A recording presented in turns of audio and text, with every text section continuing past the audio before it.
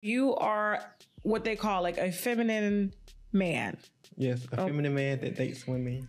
That dates women, but you don't date men. You know what? In high school, people always put this gay stigma on me, but I never really resonated with it and it never matched my lifestyle. I just felt like I always was attracted to women. But you're just like looking like a woman. I'm just asking. No. I don't feel like I like looking like a woman. I feel like I balance my energies well. Like sometimes I feel like I want to tap more into my masculine side. Sometimes I want to tap more into my feminine side. But I just combine them both with my personality and my style. But you didn't answer the question. Have you ever dated men before? Men have tried to talk to me.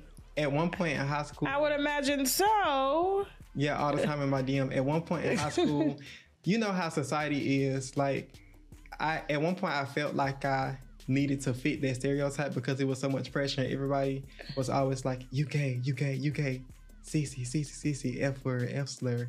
Oh, like, wow. So, I'm sorry. Yeah.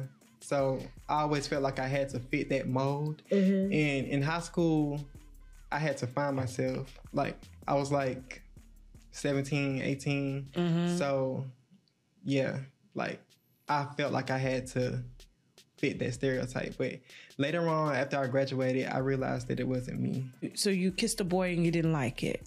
No. Okay. No. That song got in my head. I kissed a girl and I like. So then I started thinking, I was like, so you kissed the boy and you didn't like it? No. So you did kiss a boy? Somebody was trying to put me on. Oh, like, what you mean put you on? Basically, like, let me put you on this person. Let me put you on this person. So, like I said, I felt like I had to fit the stereotype. And I was like, let me do this. Like, so I tried it. I didn't like it at all. Like, so did you go past first base? No. Like, just the conversation overall.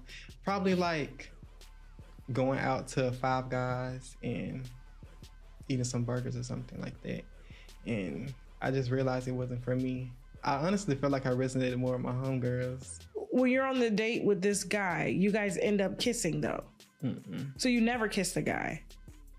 Oh, so that's what I was asking you. Mm-mm. So basically, I guess for you, like kissing is like, I tried it, but it's not for me. Okay. I ain't gonna lie, it came close, but it just wasn't for me. It wasn't like, for you. I just felt like, you know how like that intuition just kick in, mm-hmm. like before you about to do something that you think you should do, but you not. I don't know how to say it, but you know, like I just felt like it wasn't for me.